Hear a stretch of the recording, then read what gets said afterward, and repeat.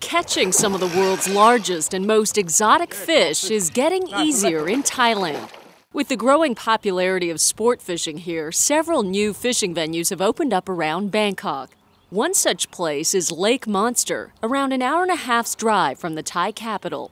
Here, recreational anglers can come and fish for a variety of large native and imported exotic species, some of them found naturally in the Amazon River in South America. With what its owner says is 25,000 fish in a 7-acre pond, fishing enthusiasts like Brendan O'Sullivan are virtually guaranteed some spectacular catches. You can talk about purists, obviously, who want to go and fish on the waters, but the Amazon's a mighty big river and the chance of catching anything's minimal. The owner says he began stocking the lake 2 years ago so his friends could come and fish.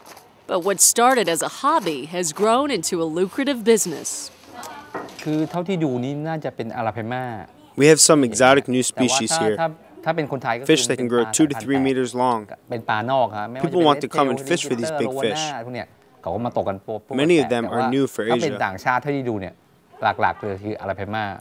As one of Asia's top fishing tourism destinations, Thailand attracts plenty of foreigners willing to pay more than $100 a day for a rod to fish.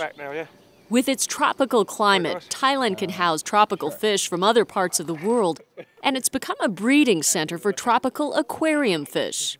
For conservation biologist Zeb Hogan, who heads National Geographic's Mega Fishes project, a visit to Lake Monster is an opportunity to see rare and endangered species like the dog-eating catfish. Reportedly, this predator got its name from old stories of fishermen baiting hooks with pieces of dog flesh to catch it.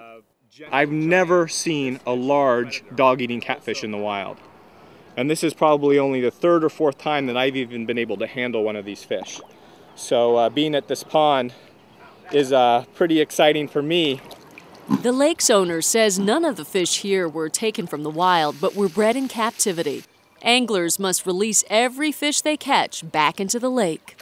But at the end of the day, from a population biology perspective, this is not negatively impacting fish stocks. This is allowing anglers to catch rare species without having to go in the wild and try to remove a very rare fish from its natural habitat. From a conservation biologist perspective, someone who cares about endangered species, wants to keep endangered species in the wild alive, this is a good idea.